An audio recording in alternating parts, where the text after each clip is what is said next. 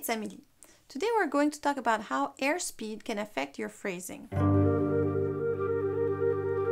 You may have been in a car with a driver who pushes and releases the accelerator a lot.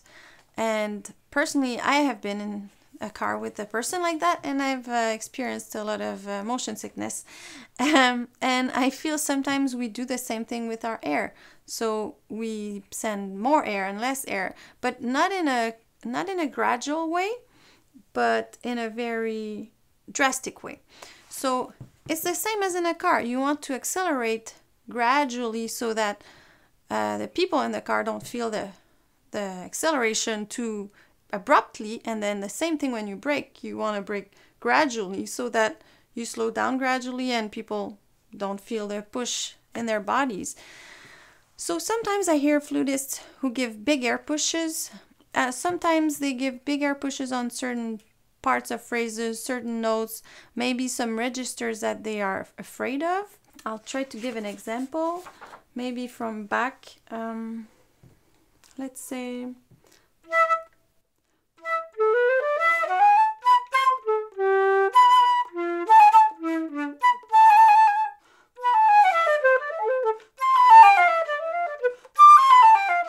You know, it's not really my airspeed. I'm trying to do it. It's not exactly maybe the same way that as I heard it from players, but the airstream is not constant. And when I change the amount of air, it's not gradual either. I'll try to play it another way. That would be better.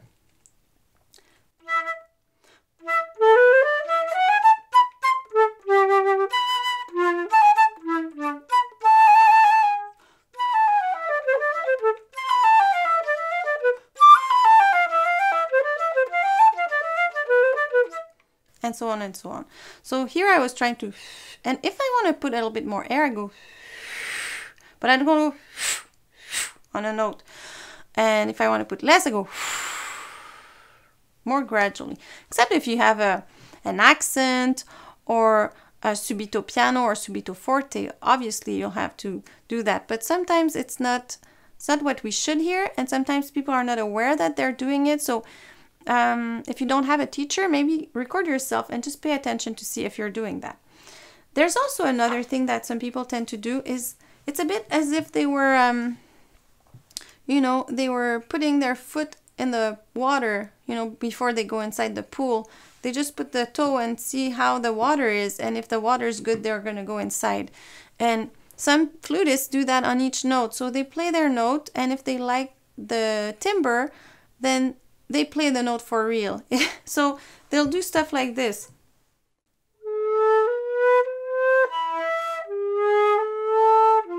So they just go. Sometimes they don't do it on each note like I just did there. But if they're scared of a note, they do that. So let's say if I try to be a bit...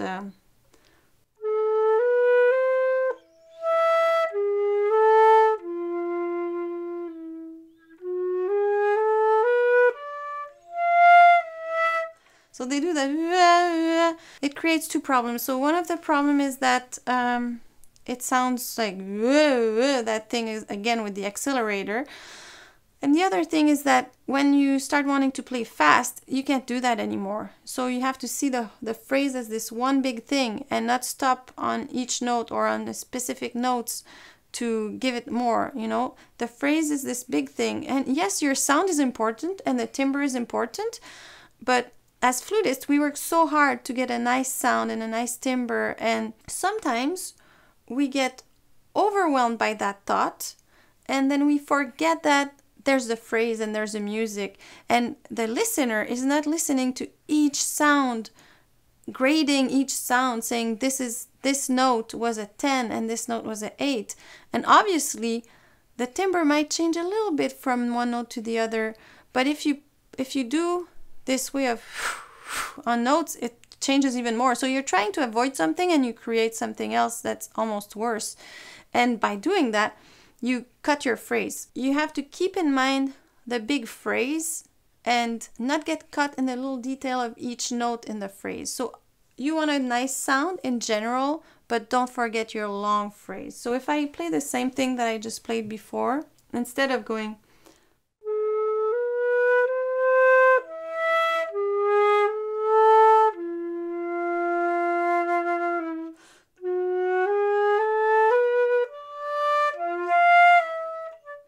you see where I test.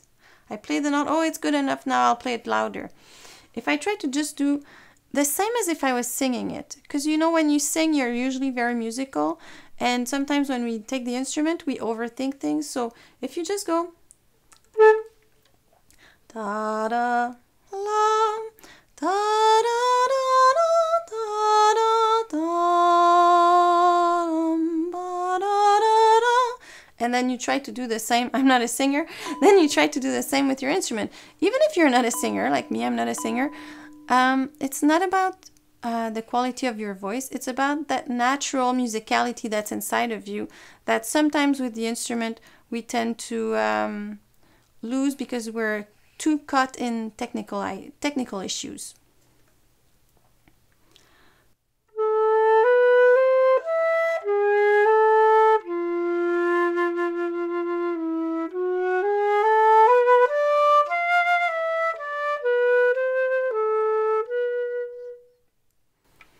So here it was more gradual. If I put a little bit more air, it's more gradual. I don't push on one note. Because when you push like that, you're really cutting the phrase. And then no matter how beautiful your sound, we lose the pleasure of listening to you. And we feel a bit that motion sickness that you feel when the driver is pushing and releasing the gas pedal too much, you know. So keep the big picture, listen to yourself, record yourself, be aware. If you have a teacher, your teacher should tell you if you're doing that. Keep your airstream constant. I know I say that a lot, but it's so important. And once you feel that, it will be very helpful for you. One way to do that too is to play without sound and just like this.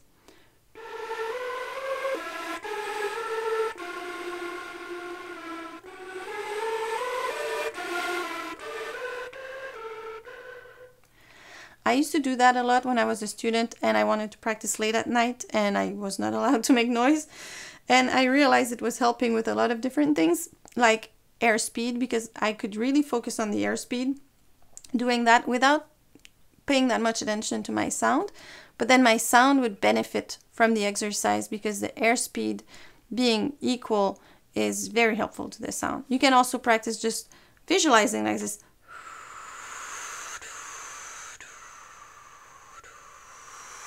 And I'm not saying it should always be equal, but more gradual if you're doing a nice phrase like that. Obviously, as I said before, if you have an accent, if you have a subito forte or a subito piano, which is like, subito means right now, you know, a big change in dynamic, then it's different. But when you're doing a long phrase, which is most of the time maybe, be careful with that sometimes people don't notice they're doing it, and that can improve your playing by a lot just by being aware of that little detail. I hope this video was helpful. If you have any questions or comments, just leave them below. If you're interested in taking lessons with me, it's in the description. And if you like the video, please like it. If you haven't subscribed yet, please subscribe, and see you next time. Thanks for watching.